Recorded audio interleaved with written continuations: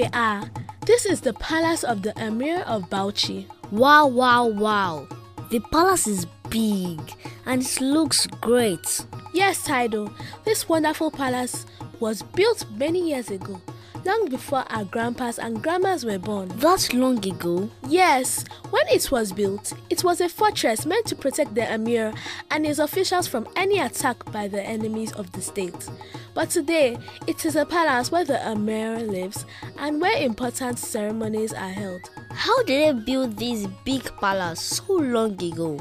There was a very famous man called Muhammadu Durugu.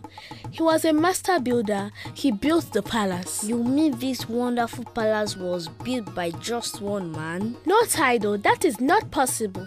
He had many people who helped him. Can I live in a palace too? Ha! Only kings and traditional rulers live in palaces. Now, let's go to the Yankari Game Reserve and see the animals.